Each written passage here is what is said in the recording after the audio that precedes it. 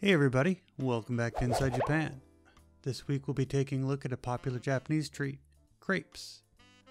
If you spend any time in Japan, you've likely come across a display case filled with these colorful desserts. In last week's video about Harajuku, you may have noticed 5 or 6 crepe shops on this one 400-meter stretch of shopping. I've had plain crepes in America before, but I've never tried them in Japan, so when a food truck serving crepes in my area came highly recommended, I decided to give it a shot. The number of fillings available can be so numerous as to make your choice difficult, but there should be some named options to pick from.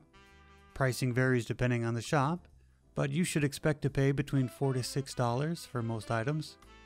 I went with a regular sized banana and caramel crepe with whipped cream and some small pieces of tart. After submitting my order, I ended up waiting about 15 minutes.